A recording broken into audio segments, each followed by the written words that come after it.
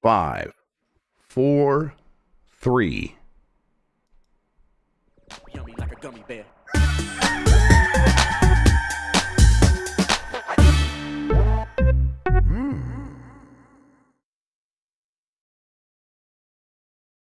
It's the internet. You're busy. Let's do this for March 28th, 2024. For the next hour or so, let me help you sort through the world of gaming on Game Mess Mornings Live with me, Jeff Grubb.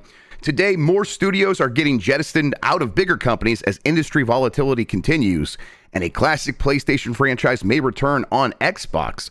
But first, please join me in welcoming today's co-host to Game Mess Mornings. It's Marcus Stewart, everybody. Marcus, how are you doing? I am doing great. Thank you for having me here. Hello, everyone. I'm glad we could have you here. I'm especially glad because I know you guys have some Game Informer news to talk about and all that stuff. We're going to get into that in a second. But before that, like, how things been going for you? How's this year been going for covering games? It's been kind of nonstop still since since last year, right? Yeah, especially because everyone decided to put all their big 90-hour RPGs within the first 2.5 months. Yeah. The only way to celebrate the end of fiscal is with a 90-hour RPG. Is how we talk about it here. That is the goal. So yeah, I'm personally woefully behind on a lot of stuff. Yep. I've not beaten any of those games, and I'm trying to figure out how to play them all at the same time, and then realizing that's a mistake. Should probably just focus on maybe 2 of these at most, and then that's also a mistake. So maybe I should just focus on one at a time. Yeah, I did commit to beating Like a Dragon Infinite Wealth, and then I was like, okay, well maybe I can get to another one of these. And it turned out it's like, nope, used all my gaming juice up on that. So I've been playing stuff like yesterday. I did play some Dragon's Dogma 2 yesterday. I'm like kind of getting my footing in that game, really enjoying what I've been playing. But then yesterday evening, when I was like, I should play more Dragon's Dogma 2, I fruited around on my Steam Deck and was like, I'm going to set up or fix my emulation and get things going. There's an update to EmuDeck, and I'm gonna get that going and use a new front end to load all my emulators and stuff like that. So I did that for like an hour and a half instead of playing video games. I think that's where my brain is at right now, where I'm just like, I want to mess around and not do too much else. So yeah, I get it. But yeah, news. You guys have some news over at Game Informer. What's going on? Yes. So if you've been following Game Informer's channels over the last couple days, we announced basically like a relaunch, a revamp of our subscription program. For those that don't know, Game Informer is a magazine, still a physical print magazine. For the longest time, you had to subscribe to the magazine by going to GameStop and signing up for the Power Up Rewards program to get access to the magazine, both digital and print. And over the last several months, that process kind of, for lack of a better term, broke, where the print subscription, you weren't able to get a print subscription with GameStop. Why that happened, I don't know. It's literally it's above Game Informer, what happened there. And I know it's caused a lot of confusion and frustration, where some people believe that we stopped making a print magazine altogether and we're digital only, which was not the case. So basically, over the series of months, we've been working very hard trying to right the ship with that and get back on track. And it's finally here. So the big change now is that, yes, you can subscribe to the print magazine again, but for the first time, I think maybe ever in a very long time, you can subscribe to the magazine directly through Game Informer without having to go to GameStop. Right. And if I were so inclined, where would I go? So the URL is subscription.gameinformer.com. If you want to go to the subscription page directly, you can sign up for a year, which gets you 10 issues for just $19.99, which sounds like a weird price, but it's actually a fun reference to the year that Game Informer was founded. Yeah, it's really great. Yeah, I liked it too when I heard it. So we've been around over 30 years now. So for $19.99, you get 10 issues delivered to you to your door, which is, if you do the math, less than $2 an issue.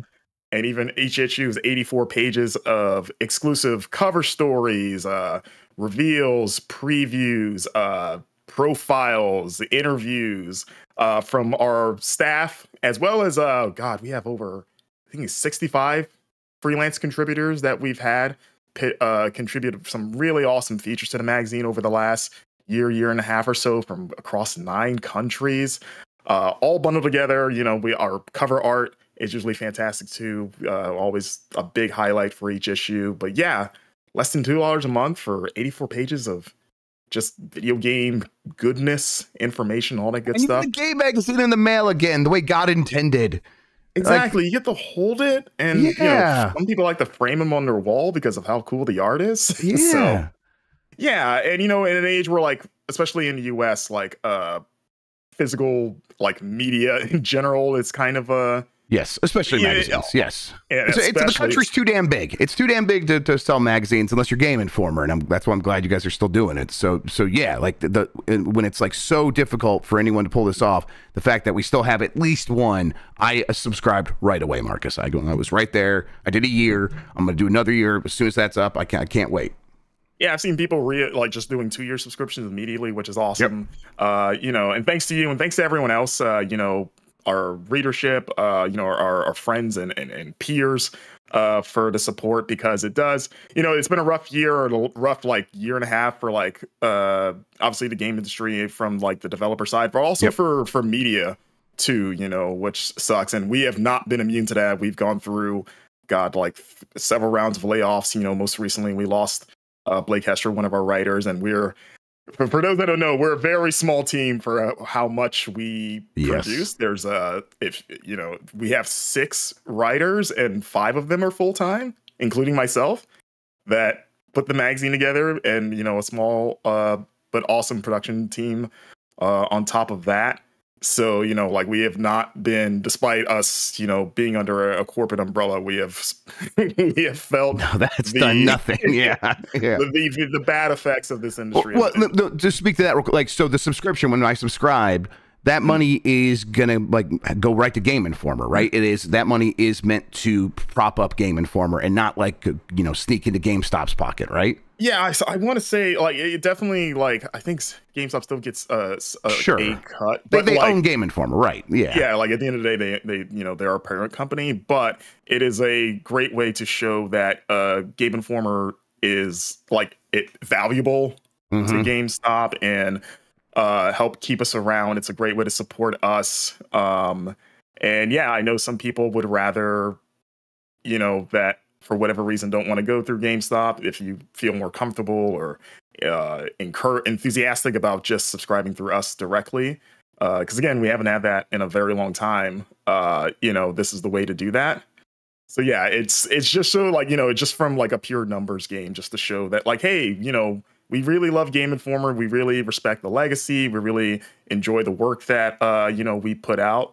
This is the best way to support that. And I didn't mention that the subscription not only gets you the print magazine, but it also gives you the digital issue too. So you get both. Fantastic. With, the subscription. So if you want to read it on your tablet or your phone, right? You read on the tablet. You frame the magazine, put it up on your wall for the art. There you go. Yeah. So you get both versions of it for, again, $19.99, 10 issues a year. Sounds great. That sounds fantastic. That's awesome. I'm glad to hear you guys are doing this. I hope it goes very well. And yeah, everyone should get out there and subscribe. One more time, that's subscription.gameinformer.com. Yes. All right, subscription.gameinformer.com. Check that out, everybody. All right, let's explain what we do here. Most weekdays, I, Jeff Grubb, will help piece your gaming life back together. That includes breaking news and maybe even some of our own original reporting. For all these topics, I'll get the input of a bona fide expert who will make me look smart. If you are watching live on Twitch, welcome. You can always listen to the show later on podcast feeds by searching for Game Mess Mornings, or find the RSS on giantbomb.com. You can also catch the show later with chapters and timestamps on YouTube. Hello, YouTube. All right, we have a lot to get into, so let's start the morning mess with Take-Two buys Gearbox Entertainment from Embracer for $460 million. This is from Haley Williams at GameSpot. After months of rumors that Embracer Group was looking for buyers for Borderlands developer Gearbox Entertainment, the studio is now officially being sold to 2K parent company Take-Two Interactive in a deal worth $460 million. Gearbox was one of Embracer Group's biggest acquisitions when it bought the company in 2021, and a deal worth up to $1.3 billion. As the deal was based on Gearbox reaching certain milestones, it's unclear how much of that $1.3 billion Embracer ended up paying out beyond the $363 million in guaranteed upfront payments. Now, as reported by Brian Crescente on Twitter, Take-Two Interactive has purchased Gearbox for $460 million, which will be paid out in Take-Two shares. The purchase includes Gearbox Software in Texas, Gearbox Montreal, and Gearbox Studio Quebec, and will cover Gearbox IP, including Borderlands and Tiny Tina's Wonderlands, Risk of Rain, Brothers in Arms, and Duke Nukem. The sale doesn't include Gearbox's publishing arm in San Francisco, which published Remnant 2 and has publishing rights to the upcoming Hyper Light Breaker and other upcoming titles. The sale also excludes a number of studios purchased by Embracer through Gearbox Software, including Cryptic Studios, Lost Boys Interactive, and Captured Dimensions. Take-Two has said that Gearbox will operate as a studio within 2K, which has a long history of partnering with Gearbox on the Borderlands series. Gearbox will continue to be led by its founder and CEO, Randy Pitchford, and his management team. Not too shocking here, right? We knew that Embracer was looking to get rid of a lot of these studios that it did acquire, which, you know, Embracer was all gas acquiring, and now it's all break on trying to, like, get rid of these things. Whatever. Embracer's a mess. When it comes to Gearbox, when it comes to Borderlands, there was no chance that 2K and Take-Two were going to let that that team crumble or fall apart, because it's too valuable to them. They've had so much success with Borderlands. So the safest way to deal with that is to make the acquisition themselves. Here we are. Take-Two now has Borderlands and Gearbox, and then they don't have all of the other cruft that comes with Gearbox, like the publishing arm. They're like, no, we just want the team that makes the game, that makes us money. That's all we care about, and that's how this deal seems to shake out. Any thoughts on this, Marcus? I'm excited to see Tiny Tina in GTA 6. It definitely feels like that's more of a possibility now, right? Why not cross-promote those games? Put Mad Moxie in WWE 2K. Yeah, that's where it really needs to happen. This industry is very volatile right now, and this seems to be a pretty common occurrence where a studio's either like has just been acquired, is now getting acquired again, or is spinning off to be independent. We'll have a story about that here in a little bit. And I guess the good news here is these teams aren't like being shut down, I suppose. But this also just feels like, man, they are playing musical chairs because people are not like, they were making all these acquisitions because that like looked like growth on a spreadsheet, and now that no longer looks like growth, they've been, you know, caught holding the bill on all these things. They're like, actually, we can't afford to pay for these studios. What were we thinking? And the answer was they weren't thinking. And so now, like, sort of the natural evolution of a studio like Gearbox ending up at Take-Two, it's like, okay, that makes some sense. And they're probably just going to make a lot of Borderlands games going forward for Take-Two and 2K. I know that Gearbox wanted to like spread out and start making some other stuff. That stuff was recently canceled or put on the shelf. Although I know that the reporting is that in addition to another Borderlands games, which we'll talk about here in a second, they have other games in the works. But I would expect 2K is like, no, just make the next Borderlands, maybe even make the next Tiny Tina, and then we'll talk. I mean, is that your expectation? Yeah, I mean, this was a good time for them to pick them up with the movie coming out this year, so they get to benefit from whatever. Yeah. You know, whatever good sort of like trickle down that movie brings, you know, whether it's good or bad, we'll see. But like, you know, like Borderlands hype will be a thing again around the time that movie comes out. And if it does well, just the idea of like, oh yeah, we got a bunch of upcoming projects based on this like potentially really successful movie, and that's ours now. This is great. So, you know, good timing for them. And like you said, I didn't really worry that Gearbox was any like shutdown danger of like, they're just too big and valuable for like, you know, like they're going to get sold off. So that was never really my concern. So I don't know if I guess I never really thought who would buy them, but Take-Two something about that. I was like, I don't know if I thought they would be the ones to do it, but that makes sense. I guess they got the money. When you like sit down and think about it, it's like, yeah, they're too valuable to Take-Two. So this is like $450 million, $460 million is sort of like an insurance payment where it's like, okay, now we know that this team and this IP are protected and we have it.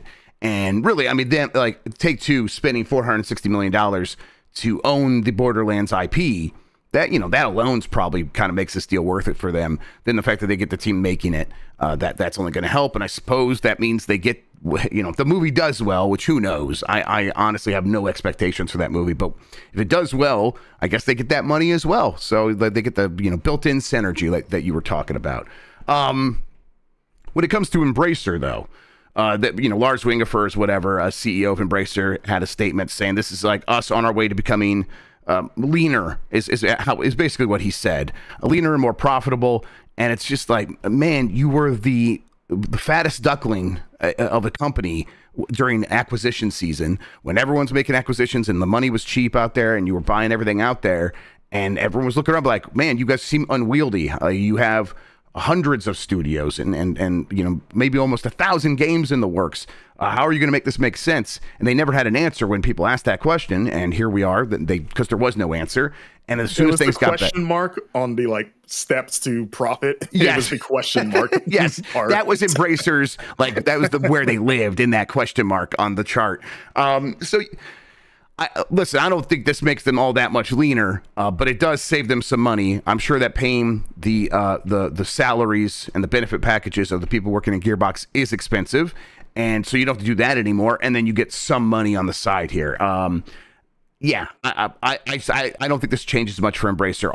I think this maybe extends their period of being able to make some more sales down the line. But Gearbox was the big one for them, for sure. That was like the biggest studio, the most expensive studio. So it probably does help to some extent, but I don't think we wake up tomorrow and now Embracer is, headlong into making games and making profit. I think this doesn't necessarily fix their problems. What do you think? No, I feel like this is still going to be a thing for at least the next year, if I had to guess. Yeah. Yeah. I almost don't know what that looks like when they've shaved up enough of themselves to say okay, we're level again, we're good, and then how do they grow after that? Because it's there's no way they can go on another big acquisition spree, God, for the foreseeable future, and I think they'd be maybe a little bit gun shy to do so after this. I'm more curious about what is post trimming the fat Embracer look like what do they have left, right? And then and then just sort of their strategies for growth beyond that, or do they just hey, let's just make money with what we have and maybe not get too let's just put our Infinity Gauntlet down for a while and turn off that weird Thanos part of ourselves that we've been running on for the last couple of years. Yeah, I don't know, but yeah, I'd say the next year or so, this is still going to be a offload phase. It's clear that acquisition season is fully over, and now they're in just try to survive season, it feels like. All right. The next Borderlands game, however, is in active development. This is from Eddie McCoo at GameSpot. As part of the wider announcement that Take-Two has acquired Gearbox from Embracer, Take-Two announced that Gearbox is now in active development on the next Borderlands title. In February this year, Gearbox founder and CEO Randy Pitchford teased the company's next game, saying it is the greatest thing we've ever done. Oh, Randy. Many believe it's the rumored Borderlands 4. The latest entry in the main series was 2019's Borderlands 3. In 2022, the spin-off Tiny Tina's Wonderland was released, and a sequel is reportedly also in the works for that. Almost certain. Would you expect them to take any other risk in any other direction other than a Borderlands 4? To me, that makes all the sense in the world. What do you think, Marcus? No, that makes sense. I mean, again, with the movie coming out, it's this is the time to double or maybe even triple down on Borderlands, just assuming hey, people are gonna really want to play Borderlands once Cate Blanchett is on screen. So yeah, I didn't. Tiny Tina did pretty well for them, right? So yes, Tiny Tina did. I think exceeded expectations, is my understanding. Yes. Okay. Yeah, and that had been the first one in a while. So yes. Yeah, I fully expect just of course more Borderlands. Sure. Yes. Right. That's seems to be the safe bet. That seems to be the thing where if you are at Gearbox and you have to make yourself as valuable to these companies as possible that own you. Borderlands is probably the direction you're going to go in. Borderlands, and then when you okay, we're going to make a Borderlands game, Borderlands 4. I don't think you try to mix it up. I don't think you tried to make Borderlands World, and it's going to be the big live service, everlasting version of Borderlands. I don't think you even mess with that. just keep making Borderlands as is until maybe the formula doesn't work. And because Borderlands 3, I think, also exceeded expectations. It did very well for everyone involved. So, yeah, I think you just kind of stick with what works. Yeah, which is less exciting for me as someone that's kind of like tapped out of Borderlands after the last, like, I'd say after 2, really. Right. Of like, man, I kind of would like to see a bigger swing with it. Not in a live servicey way, but like, oh, do something like, I don't know. I guess Tiny Tina was like the closest to that, but like, yeah, I get, like, again, this is me personally. It's like, I would like to see something bigger and a little bolder with that series. But like I said, it does make sense to just like, yeah, just if it ain't broke, just keep doing it. Yep.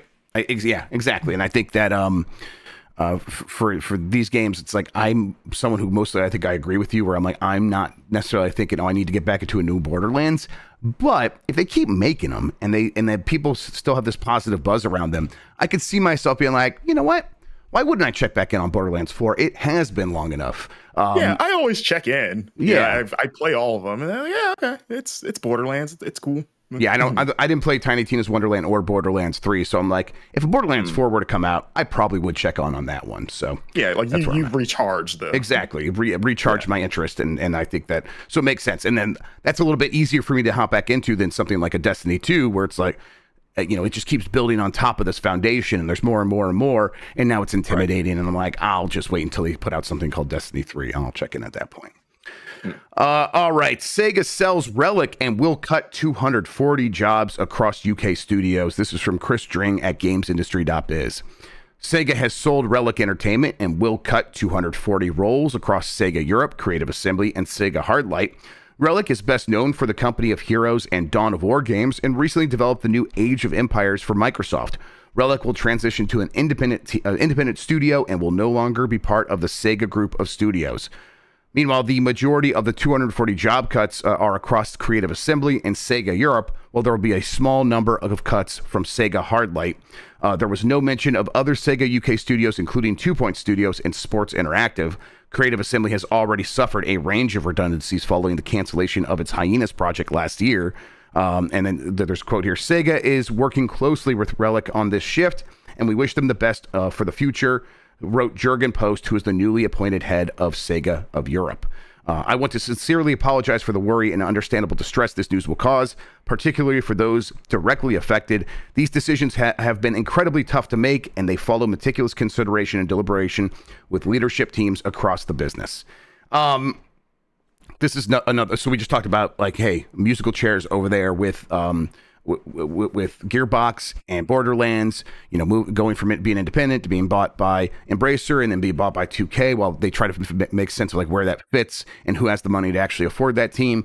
And then meanwhile, like for a lot of other studios, it's like, hey, either we might just close you down or do you want to figure something out? And repeatedly now we are at the very least, and I suppose this is good news, Marcus, that these teams are finding ways to spin off to be independent.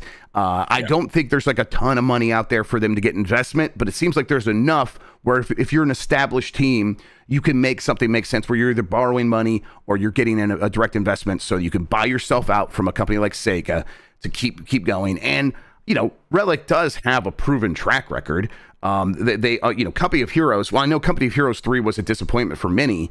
I think there's an expectation that it's like they could maybe get it there over time, or they put out a new one that people do come around to. Like there's a lot of people who really like Company of Heroes, and so there's something there. Why would we let this team just fall apart when instead they can just go out and be on their own and keep things going? It's bad news wrapped in something maybe of a silver lining here. What do you think, Marcus?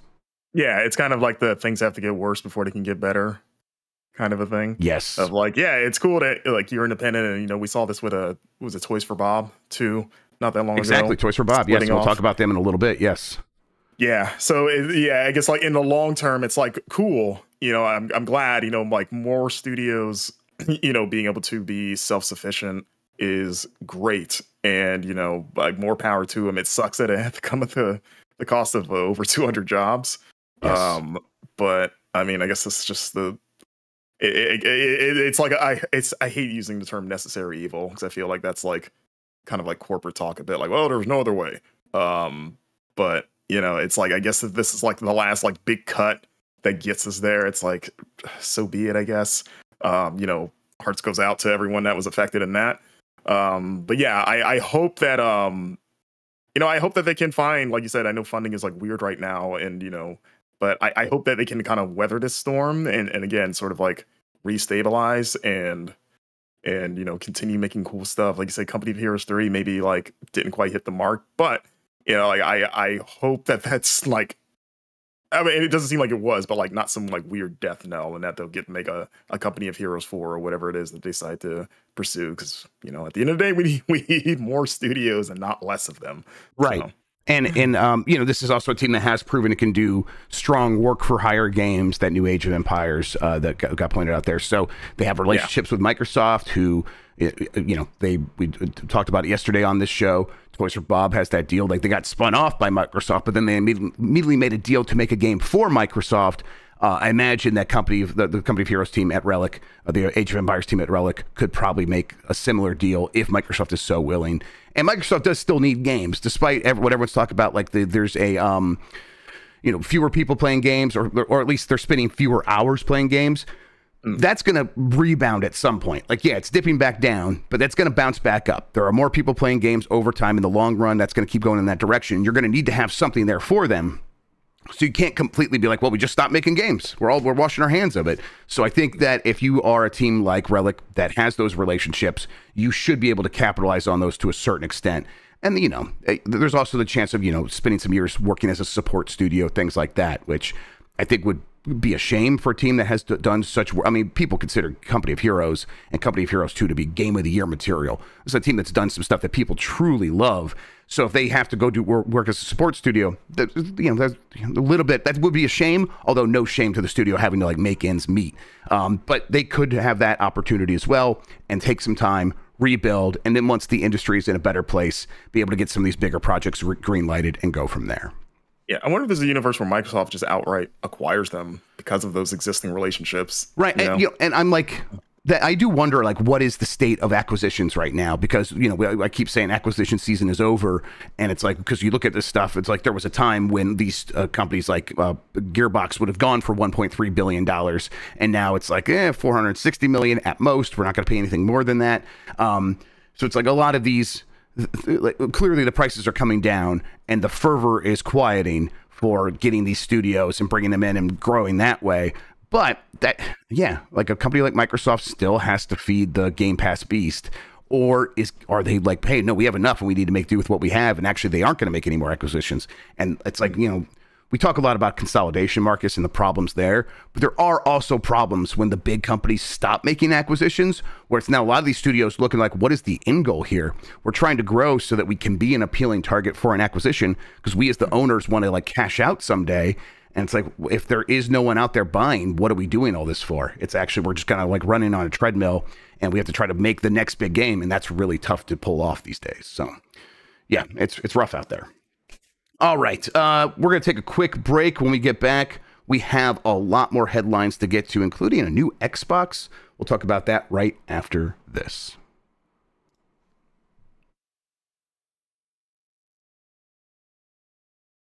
All right, we are back, and that new Xbox it's the same Xbox, but with a new coat of paint and maybe no disk drive.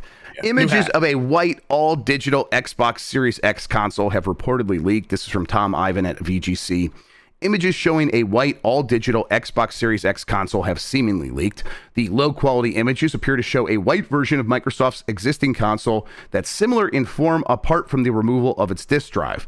Xputer reported last month that Microsoft was planning to launch a white, all-digital Xbox Series X console this summer.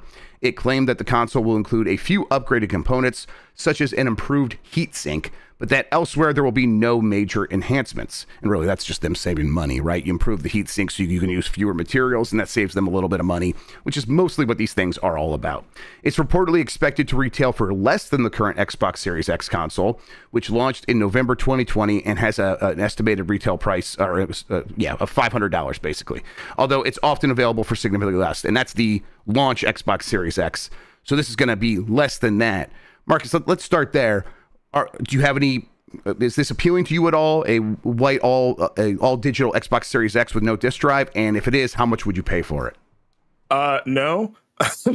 But, I mean, I'd say that as someone that already owns a regular Xbox Series X. Same. So like I don't need one, and Also, like, I'm an old man and I still like a disk drive, which I contradict myself constantly because I don't think I own maybe 3 physical games of this generation. Right. I am a digital. I'm part of the problem that I just buy digital games, but I still just like having the option because you never know, you know. So yeah, I have a hard time reconciling with the idea of having an all digital box, even though if I probably rip that Band-Aid off, I'd be fine. So I mean, like I don't need it. Like I have a working Xbox. It's cool that it's cheaper. It's always nice to get cheaper versions of things, you know, especially these days. Especially if it's like a little bit better. It sounds like, just like, you know, some of the stuff that's there, it's a little bit better. Yeah, it'll probably have like a smaller chip. It'll probably have a smaller system on a chip so that they do need less heat sink. So that's probably what this is. They're getting better performance, but what they're going to, instead of using that to get better performance in games, they'll just like lower the clocks, have it run at a lower heat, and so a lower frequency, which produces less heat, which means they need a smaller heat sink, and all those things combined enable them to make something that saves them a lot of money, and that's what this will be about, is saving them money. Yeah, I wonder if they would, like, if this will replace the current Series X. Like, will they just sell through what's left and stop manufacturing it, or if they're going to continue to produce those alongside this other one? Probably not, and the reason I say that is because it's less money, right? If they are charging this for charging less money for this, I think part of them is like, we don't want to backtrack on the gains we made in increasing prices. So this goes in at $450 probably. That's where I would expect it to launch at, and then the other one stays at $500, and then you just have both on the market.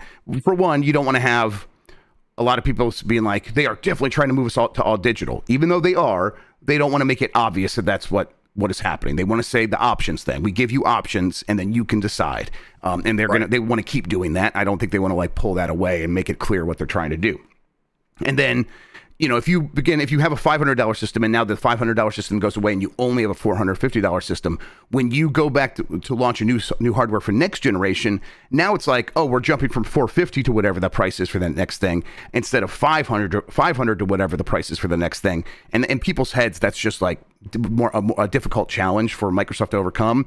So I think keeping both in stores will be the answer for them. It provides a lot of like solutions to the arguments they make with gamers all the time, I think. Yeah. The only downside is that messaging, which has always been the big problem with the Xbox Series brand, is the confusion of like, well, which one is which? What's the difference between an X and an S?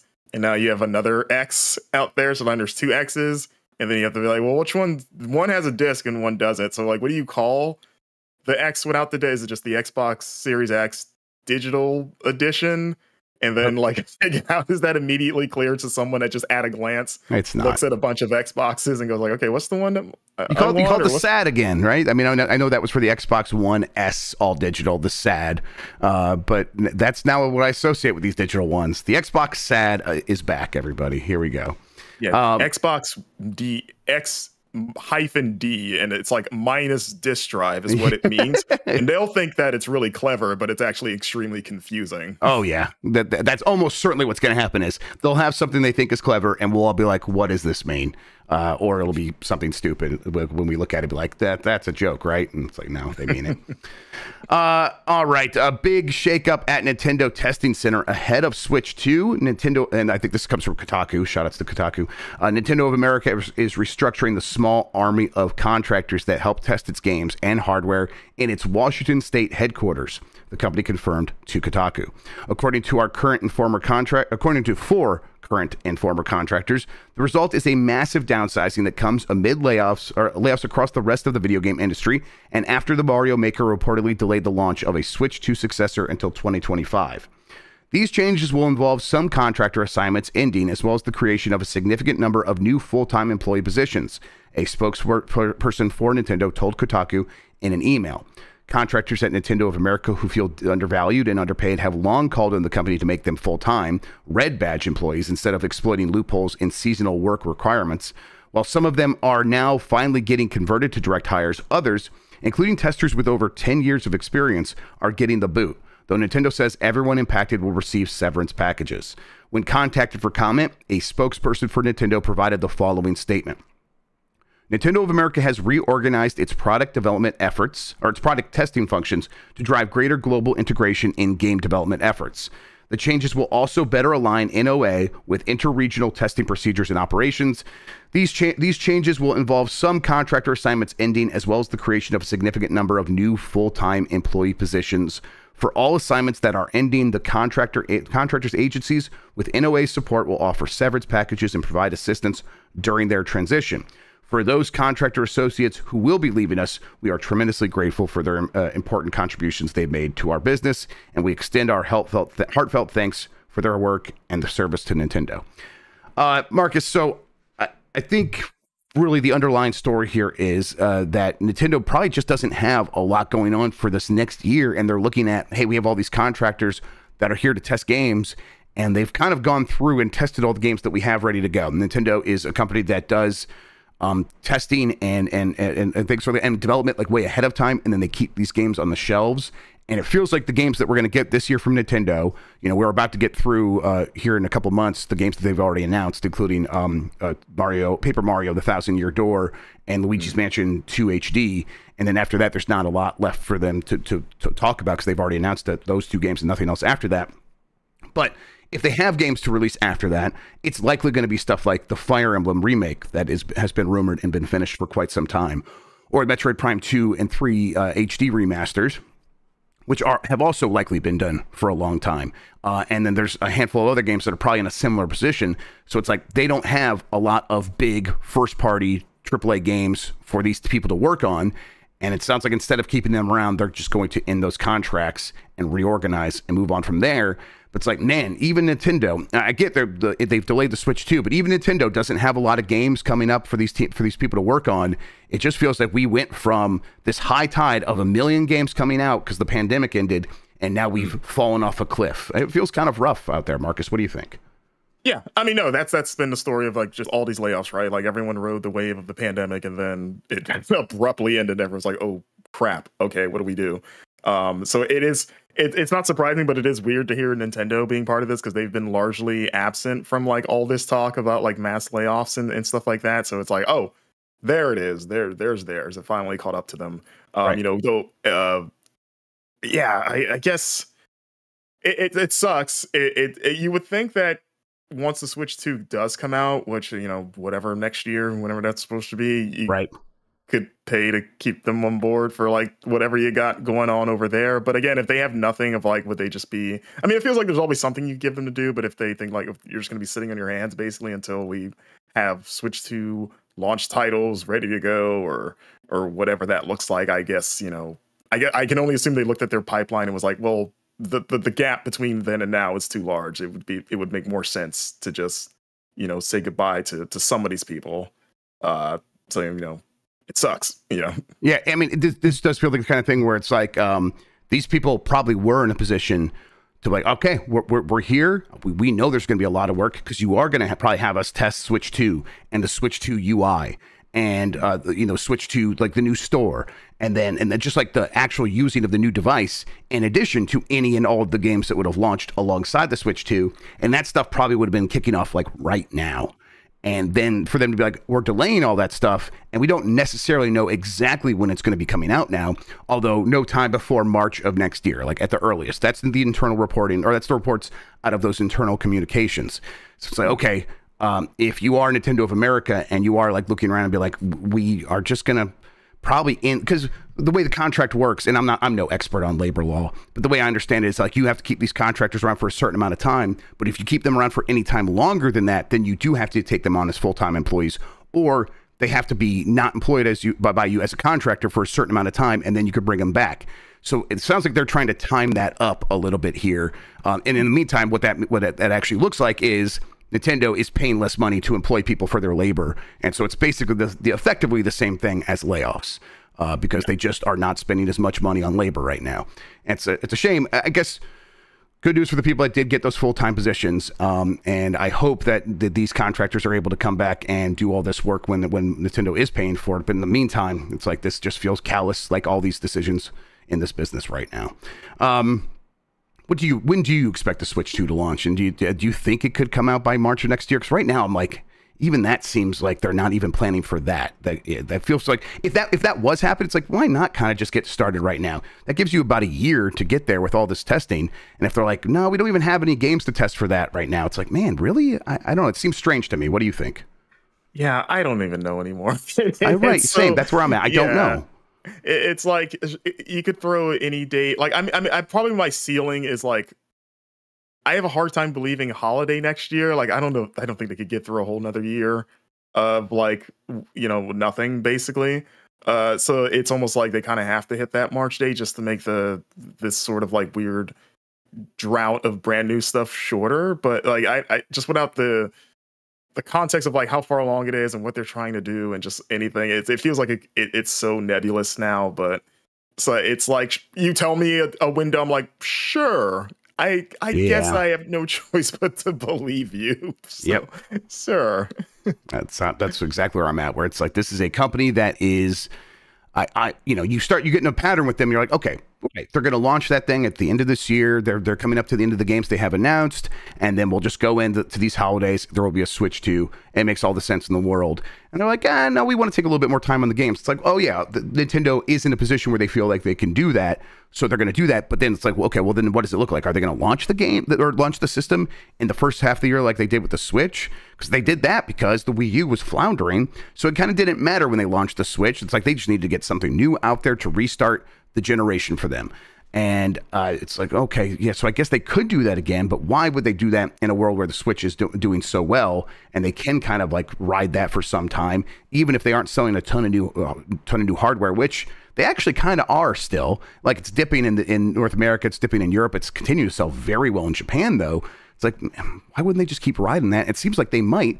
So yeah, very unpredictable company. It's going to be hard to know exactly when they're going to pull the trigger on that device. Yeah. Maybe Switch 2 is done, but they're just waiting for Metroid Prime 4 because they really got to launch it with this. So they're like, we're waiting on you, Retro. It's not us. I still am in the camp where I believe it's possible we get Metroid Prime 4 on the original Switch, but I'm ready to have egg on my face for that. Yeah, you don't have to say it like that. You don't have to say it like I'm a terminal patient. Like, oh, really? Oh, you think that? I don't want to. It's like, yeah, when somebody tells you that they still believe, really, that's what you believe. Okay, well, I mean, that's cool. God damn, I'm not here to judge. You're probably right though. I'm trying to accept it, but I want to keep believing. Yeah, hey, I respect it. Thank you. I appreciate that.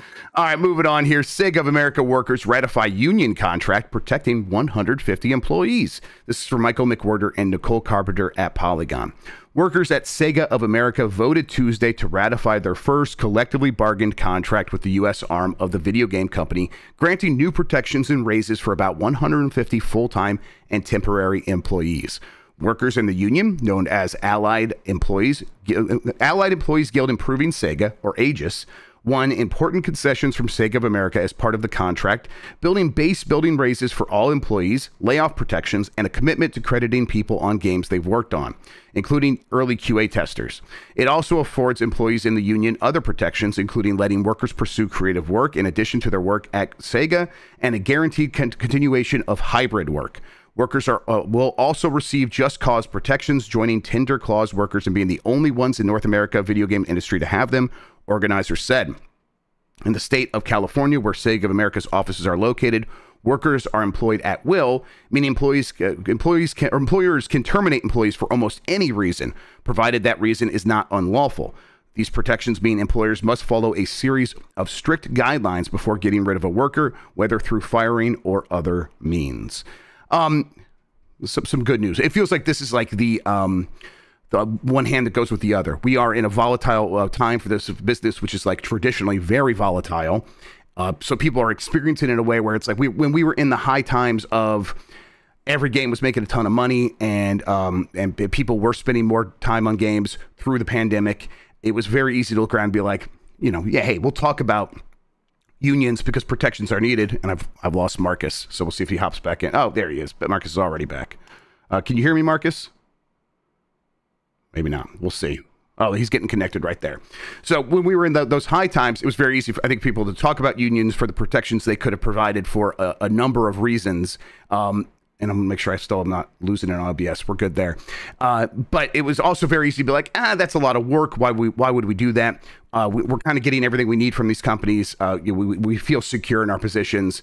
And now that volatility has really come home, I think that these companies are looking at employees as human resources that can be cut as needed, and we've seen that repeatedly now. And so unions are this weapon that I think after so many years of talking about it, now people are like, we can actually wield this as a powerful tool to get what we need. And it's awesome to see that Sega is making that happen. Marcus, it says you're muted. I don't know if you can hear me. It seems like you are still trying to get connected. Feel free to restart Discord if you need to, and we'll get you back in here. In the meantime, let's let's move on to this next story. Rumored Toys for Bob is making a new Spyro game. This is from Jonas Mackey at Game Reactor. There have been a lot of news pieces written about Toys for Bob this year. First, they were negatively affected by Activision Blizzard's layoffs. Then they were thought to be shut down after that it was revealed that they are leaving Activision Blizzard to become an independent studio, and most recently that Microsoft will publish their next project. So it's been quite a roller coaster for them. So what is that next game? When the split from Activision Blizzard was announced, the studio wrote that our team is excited to develop new stories, new characters, and new gameplay experiences, which sounds like something spanking new. On the other hand, during a recent meeting with its staff, corporate vice president of Microsoft Studios, Matt Booty, reportedly said that the studio's upcoming title will be similar to games Toys for Bob has made in the past. And now the very known Crash Bandicoot and Spyro content creator, Canadian Guy A, says in a new video that he knows that it is named Spyro 4. He says he heard this from several developers during Games Developer Conference and also rumors before that, and it has been in active development since January 2024, which is like 2 months ago. So pretty wild. We've completely lost Marcus now, so I think he's restarting Discord. But this is something that I'm not too surprising. I think on a Bombcast, we were talking about this, where we were saying, hey, what would we want them to do? And I think all of us kind of settled on, hey, a new Spyro makes a lot of sense. They did just do Crash 4, so it's probably sometime before they'll get back to Crash Bandicoot. Banjo-Kazooie is another possibility, but they've likely already have, if Microsoft is making a Banjo-Kazooie, they probably have already gotten someone making Banjo-Kazooie, so that doesn't make a lot of sense. A Spyro game makes a ton of sense, and Spyro 4, kind of being like, hey, let's forget all those other Spyro games that came out. Let's instead just make the next real Spyro game. That's something that I think worked for Crash, and they want to replicate that with Spyro as well. I'm excited about this to a certain extent, and at the same time, I'm like, I liked Spyro when I originally played it. I played it a lot more with that Spyro remake trilogy. And I'm like, these are well-made games. They're decent. They never blew my socks off. So I was mostly like, I think Spyro's okay. That makes it sound more negative than I even intend. I don't think Spyro's bad in any way. I just think I would like if the studio was doing something a little bit more exciting to me personally, but I know a lot of people really like Spyro. Jamie H. Christmas Eve says Spyro greater than Crash. I agree with that. That's true. That's definitely the case, for me personally at least. Although Crash 4, I think maybe Crash 4 is actually a little bit above Spyro at a certain point. All right. Game developers are being sued for making their games too addicting. This is from Alex Hopley at Game Reactor. A new lot of lawsuits have been filed against the likes of Rockstar, Mojang, and hey, Janet Cho, everybody. Look at that. Oh, never mind. I see Marcus. I heard addiction, and I came running. We got the addicted boy himself here. Let's see if we can get Marcus in here. Marcus, are you there? It says you're muted. I'm not sure if you're going to be able to get connected. It seems like you're like some problems with Discord. We'll see. Give him a second. In the meantime, Alex Hopley at Game Reactor writes, a new lot of lawsuits have been filed against the likes of Rockstar, Mojang, Activision Blizzard, Epic Games, Roblox, and more for making games addicting. Multiple complaints have come from all across the United States, targeting game developers for supposedly exploiting players. One lawsuit from Arkansas alleges that a woman has seen a strong decline in her son's behavior since he started playing addictive video games. She first noted these behaviors when he was 12. Other things might happen when you are 12 years old, but whatever. Now 21, the son is reported to spend $350 a month on games, has dropped out of school, been diagnosed with depression and anxiety, and experiences withdrawal symptoms that result in rage, anger, and physical outbursts. The suit alleges that it is the creators that are liable for the damages caused by their neglectful design, but the game developers aren't going to take this lying down. Their argument is that finding their expression through their games to be too entertaining is not a reason to have them shut down. A lot of games nowadays reward you for time spent in them, as well as your overall skill. Fortnite's Battle Pass, for example, requires you to keep playing at risk of losing precious skins at the end of your reward track. So yeah, this is a lot of the games I think mentioned this, like Minecraft, Epic Games, Fortnite, and Roblox, obviously. But this lawsuit, like, is just like, hey, Grand Theft Auto is too fun and too addicting. And I guess Grand Theft Auto Online probably does have like a lot of Battle Pass stuff, and there's clearly like dark patterns in all of these things. There are clearly psychological tricks that these developers are wielding against the player to get them playing for a longer amount of time, because that increases the likelihood that they'll spend more money later. But at the same time, it's like, hey, I appreciate the developer's position here that they are making the game more entertaining and making people want to play for longer. And that's what a lot of people want from these games. So where's the balance? I think that it won't hurt to have regulators look into this stuff, to have experts like actually try to figure out how these games are exploiting us. I don't necessarily know if I trust the government to be able to figure out what the answer to those problems would be. I think more information about how these games know how our brains work, and then using that information against us in a mass way to get us to spend more money. Yeah, let's look into that. That can't hurt. And at the same time, I don't want the games to be made worse so that I'm less addicted to them. That doesn't seem like the answer either. All right. We'll give Marcus one last chance to get in here while we hit the quick hits. Quick hits and then one restful trails. PlayStation Store Spring Sale is on with thousands of games available at discount. So you can go ahead and check that out now. I think that's running at least through the end of the month. Then PlayStation Plus is giving away Immortals of Avium, Minecraft Legends, and Skull in April. And that's Skull with one L. I don't know what that is. Thunderful is selling developer Head Up for 500,000 euro. I think it's after Thunderful originally acquired it for much more than that. So it's another example of one of these studios spinning off and finding a way to survive. I think that Head Up is going to a new company that is owned by someone that still works at Thunderful, and I think originally started Head Up. So it's like one of these situations where it's like, well, we don't want to pay for it ourselves, but if you want to find a way to make that keep going on your own, feel free. And then finally, Sony won a patent infringement lawsuit that said its controllers used previously existing and protected technology. That was something like a massive number, but Sony won that. It was like $500 million or something like that. Sony won that. They can keep using that, so they won that patent infringement lawsuit. And then finally, restful trails to Joseph Lieberman, a video game villain from the 90s. He was one of the main politicians that was bringing video games as a violent medium that was going to corrupt children to the eyes of the Senate. The games he would bring were like Mortal Kombat, I think like Time Crisis, and Night Trap, of course. So that's cue the Night Trap music right there. Joseph Lieberman, of course, lost that fight. It was something he kept trying to keep going even after the ESRB came around. They're like, we'll put ratings on games. Is that cool? And most politicians were like, yeah. Joseph Lieberman kept fighting that and was kept trying to make a big deal of violent video games. And then he, of course, was the vice presidential candidate for Al Gore. So yeah, rest in peace, I guess. Bye, Joseph Lieberman. All right, let's get to the poll question. Let's do that. And while I'm getting that set up, since Marcus is having trouble getting connected, let's do one more reminder. Subscription.gameinformer.com. Go to gameinformer.com, subscribe to them, make that happen. They are doing some excellent work over there, and they have been for a while. Hung out with a lot of people from Game Informer while we were at PAX. They are part of the Nasty Boys clan that we've decided is the crew that we're going to call the Nasty Boys. They were a lot of fun, and of course, they're doing a lot of great work, so definitely check them out. All right, let me get this going, /community. All right, there we go. And here is the poll question. Are you okay that Larian Studios' next game isn't going to be Baldur's Gate? Bring that up for everybody. News assets, fade.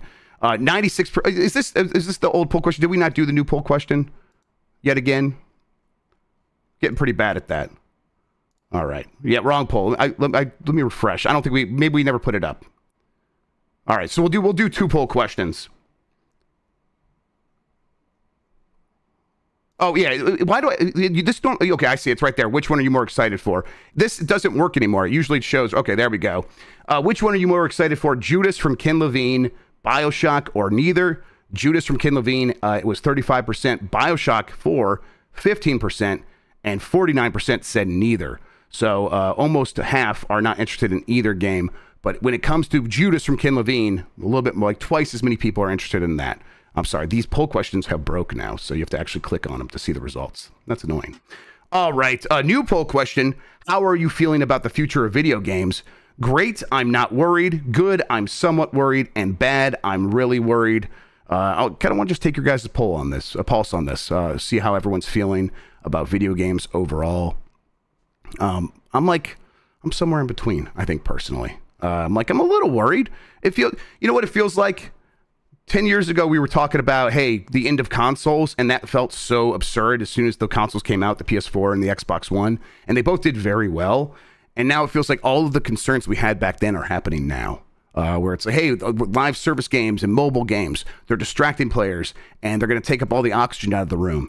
And back then, it's like, well, no, that's absurd. We're going to keep getting a million different games. And that was true for a while, and now here we are. There are like 5 games that people are playing, and that's it. And so, yeah, I'm a little bit worried, but I want to see how everyone else is feeling. Maybe games are going to bounce back in a big way, and that's how you feel. Or maybe you're way more worried than I am. Let's see how everyone's feeling when we answer this poll question, and then talk about it on Game Mess Mornings on Giant Bomb tomorrow for Dregs Day with Tam. Looking forward to that. We'll get the result then. Speaking of Giant Bomb, what do we have happening? We'll have Voicemail Dump Truck later today.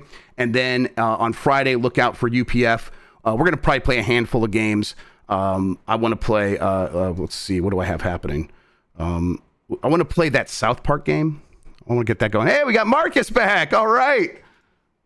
Can you hear me? Oh, what the hell happened? I don't know. You went to the Phantom Zone. I guess so. I'm back. Zod says hi.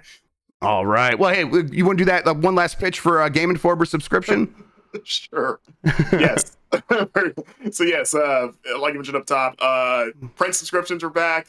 Game Informer, but you can subscribe to us directly without going through GameStop. To do that, you can go to the URL subscription.gameinformer.com. You can get 10 issues of the magazine, both physical and digital. Subscription includes both, but you get 10 issues a year, $19.91 for the year. It's less than $2 an issue, and you get an 84-page magazine filled with reviews, cover stories, interviews, features, profiles from our staff, as well as our awesome fleet of freelance contributors. And yeah, it's a great way to support GI directly, and we really appreciate it. So you can do it right now, subscription.gameinformer.com. And tell people where they can find you if you want to tell them like your Twitter handle or something like that, and where they can find your work. You can find me on Twitter at Marcus Stewart 7. That's the number 7. You can also find me on Blue Sky at the same account, though admittedly I'm much less active there. But it does exist. And of course, you can follow my work on GameInformer.com. You can catch us or me on our Twitch channel as well, twitch.tv/GameInformer. I usually stream a couple times a week, especially every Friday. Ongoing Super Replay series. Currently playing through the entirety of the Legend of Zelda Majora's Mask for the first time. Oh, awesome. Yeah, so that's been a lot of fun. So that'll be happening tomorrow. And yeah, I think that's all the plugs that I got in my bag here. Awesome. And then I asked this poll question, how are you feeling about the future of video games? Great. I'm not worried. Good. I'm somewhat worried. And bad. I'm really worried. How are you feeling about the future of video games?